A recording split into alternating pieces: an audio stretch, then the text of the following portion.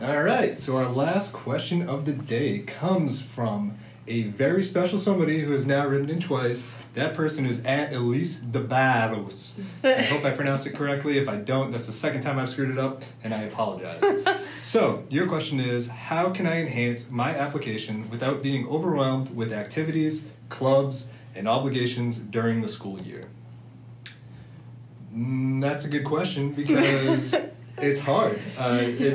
We've talked on previous questions, but if you're just watching this one specifically right now, it's a balance. Kara concluded our last question on that. It's a balance between school life and it's a balance between extracurriculars with your job, hanging out with your friends, and trying to figure everything out. So I say start slow. Try to stick with school first, then pick up an extracurricular, try to figure out what you're interested in, start going into that. If you find out, we haven't mentioned this, but if you join a bunch of different clubs and you don't really like one, there's nothing stopping you from getting out. Mm-hmm. So if it's overwhelming, it's too much, jump out, even if it's something that you like and the extracurricular is requiring too much attention. They're saying you have to be here these days, you have to fulfill a certain amount of time, whatever it is, and you just can't do it. There's no harm in throwing in the towel. It's something you wish you could do. It's going to feel bad for a little bit, but then you're going to feel a whole lot better when you have that free time to focus on everything else. So that's something I would like to say is it's not a full surrender. It's a live to fight another battle, you know. But with the clubs and activities, we also talked about having scheduled using Excel or whatever, Google Spread. And calendars are huge just for scheduling off blocks of time. It's also important for reminders because if you put something on there that you're supposed to do every week and then it pops up and you forgot, you get at least you can set between like a half an hour to an hour reminder, whatever interval you actually want to do. And that's huge, especially for me. I just became a puppy father. So I need to make sure he gets his pill once a month. That's something I would always forget, but it pops up on my phone. So it doesn't really have to do with extracurriculars, but I guess it could if you're working at a kennel. So that's how it loops in. We're all good here. But yeah, what do you guys think is... get involved in the summer to start with, like summer jobs, summer activities. Right. You know, maybe see if you can volunteer at a camp, or maybe you go to a camp every year. Things like that, and just trying to find ways and off times that you can get involved, not necessarily with like at school activities. You can get involved in your community too. Mm-hmm. I took dance classes from when I was 2 years old up until I'm still taking them now, and that's like an hour out of my day and see what their schedule is. So maybe there's like a studio right down the street from you that you can go to, or there are like community leagues that you can get involved in if you're more into sports, and they have easier practice times that you can get to. So they have games on the weekends, practice on the weekends. Maybe you can go to your local community center and they have like pick up basketball games that you can get involved in. Think about volunteering on the weekends too. Just ways in your off time that you're not overwhelmed with things to do, but you have the time to devote to other things and other interests. Yeah, speaking of sports, there's they have intramurals for people who, you know, at any age. Which I didn't know about when I was in high school because I stopped playing volleyball and basketball my sophomore year of high school. And my senior year, I was like, oh, I wish I could still play, but I don't want to be on that level of competition. I just want to be, like, casual, like, once a week with my friends. And they actually have a lot of pickup leagues for all ages, up to, like, when you're 60. My dad is still playing on a pickup hockey league. He's 63. Join the bowling league. Good for him. The bowling league, yeah. There's so many leagues if you look into it and just gather a group of friends. You can mix and mingle on that. But on that too, this is something I didn't know about until I went to high school, but the PAL, which is the Police Academy League, I believe is the correct terminology for that, they taught me how to box. So that was something that was really cheap at the time. I don't know if it's still this, so don't quote me, don't go in there and try to get the price, but if you were under 18, it was completely free.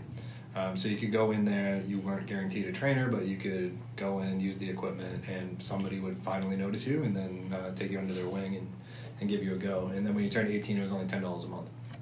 I'm still grandfathered into that, which is great, and I love going there. It's awesome, but it's something that you wouldn't expect, especially as a kid. You hear police and you might scream and run the other way, but there's tons of great people that you meet there, and friendships that have lasted me a long time. So that's something that consider options, and like you said, going to camps in the summer is a great point.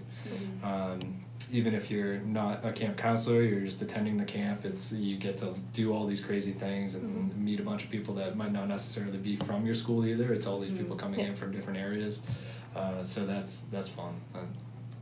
So I was a camp counselor for a couple summers, and it was just nice because it was just when you're on summer vacation, at first it's great, and then after a while you're like, okay, I'm kind of bored, like I'm not really sure like what to do. My parents are working, I'm home alone. And for me, having that summer blocked off working, I mean, the days were long, I was with kids all day, but I made really great friendships and connections, and I actually used the head of the camp as a recommendation for other jobs and whatnot. And so for me, I had a great time, I was getting paid well, and I made friendships and made my network larger in my community just by doing that. And then once the summer was over, I didn't have to worry about that during school and during sports and whatnot. So it was really nice for me to kind of like be able to take that summer and work and have fun at the same time. Yeah. Summer's a great time to get involved, especially since we're coming up on summer now. It's only a couple months away. See what they have for camp counselor positions or camps that are still open for people to apply to, or see if there are like summer sports that you can jump in on. Maybe not quite a pickup league, but like a league that you can join specifically for 3 months. I don't know where you would check that out. Maybe community centers, try the YMCA, and just ask your guidance counselor. They're a wealth of information about your community, what's available to you. So talk to them. Talk to sports coaches at your school.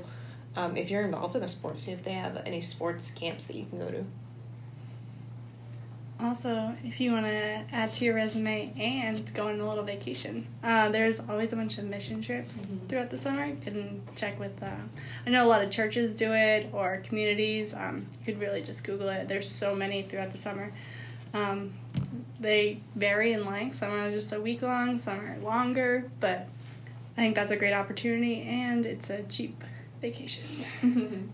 Could go somewhere decent and help out. It's a great cause. Yeah, I think we threw the everything and the kitchen sink on the table on that. And I just want to loop back to these are all great opportunities to pick stuff up, but to balance it, summer is a great point to do it during your downtime. Creating that timesheet of here's where I have available and what I can do when I can't do it. Prioritizing when you can push stuff off and when you can't push stuff off. Not being afraid to leave if you feel way too overwhelmed from one of the extracurriculars.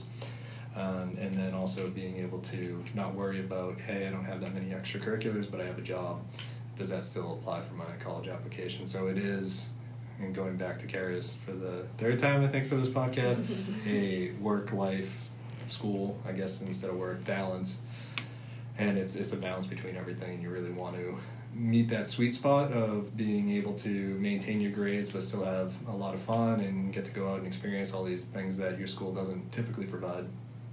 But you don't want to go so far on one side or the other, because then it makes you not the most balanced person for schooling and doing too many crazy things at once.